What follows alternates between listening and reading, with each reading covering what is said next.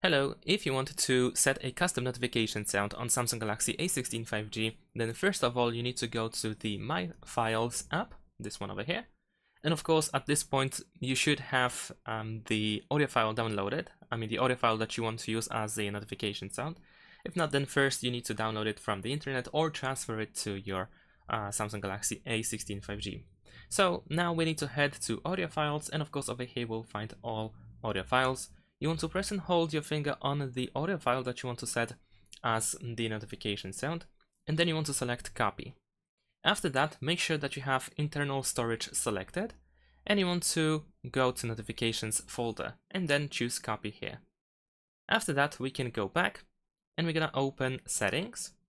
Now head to sounds and vibration, open notification sound, and here you should be able to find the file that you used in My Files app. And that's it. Once you select it, you can go back. Thanks for watching, leave a like and subscribe to my channel, and see you in my next videos. Bye!